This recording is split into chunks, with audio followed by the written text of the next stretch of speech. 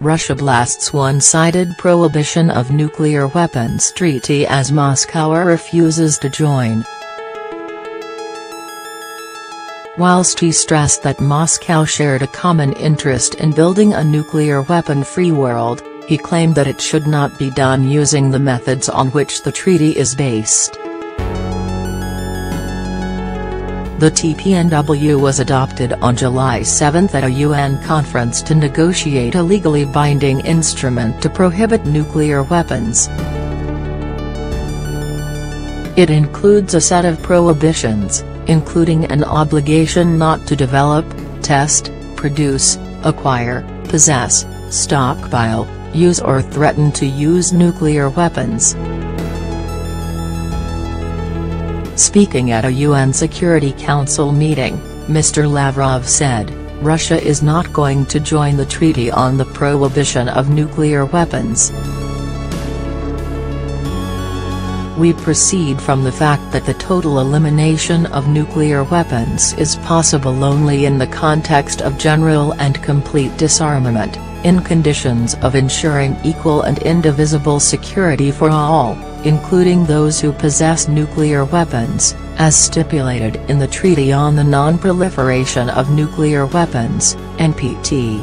The treaty also provokes deep disagreements among members of the international community and can have a destabilizing effect on the proliferation regime."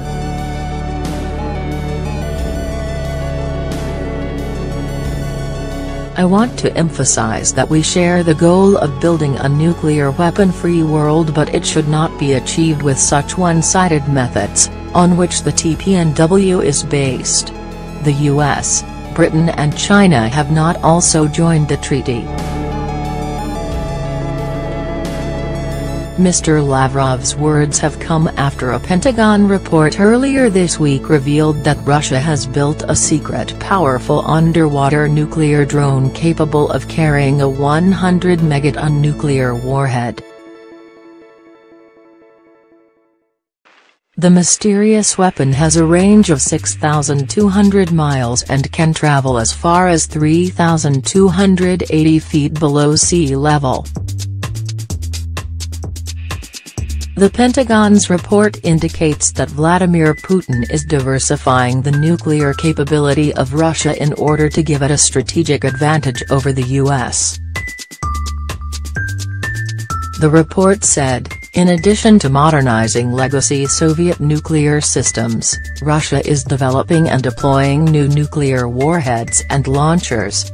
These efforts include multiple upgrades for every leg of the Russian nuclear triad of strategic bombers, sea-based missiles and land-based missiles. Russia is also developing at least 2 new intercontinental range systems, a hypersonic glide vehicle and a new intercontinental, nuclear-armed undersea autonomous torpedo.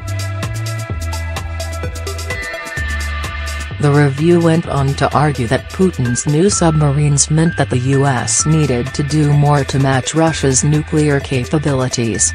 It stated that the US needed to have air, sea and ground nuclear capabilities. However, it also added that the US had no intentions of copying Russia's submarines.